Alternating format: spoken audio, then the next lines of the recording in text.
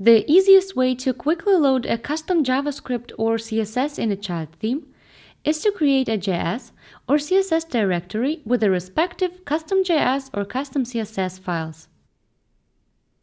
Let's start with custom JavaScript. For this example, I will just add an alert.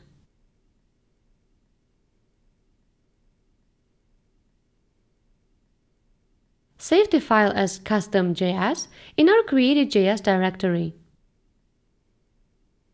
Now go back to the site with the activated child theme and refresh the page. And as you can see, our custom JavaScript is loaded. Now let's continue with custom CSS. Here, I will just change the font color to red.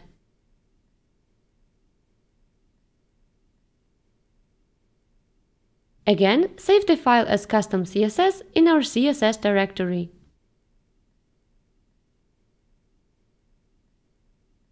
Go back to the site and refresh it again. And as you can see, our custom CSS is loaded as well. Now let's load a custom font. Create a directory fonts and copy all the needed font files. Open our custom CSS file again.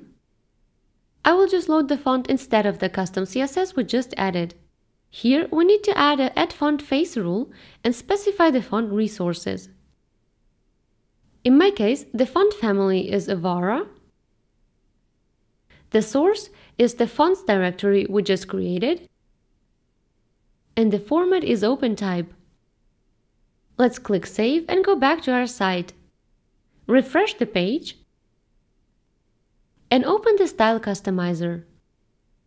Open the font picker. In our case, let's just change the primary font family.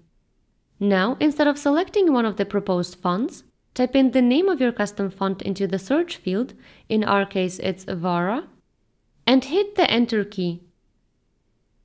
And as you can see, the primary heading uses our custom font. Mind that there is no need to add a custom font manually in the child theme if it is already available in the Style Customizer. This is because when a Google font is selected in the Style Customizer, it is automatically downloaded to the web server and stored locally. There is no round trip to the Google Fonts server, which is great for page speed and GDPR compliance.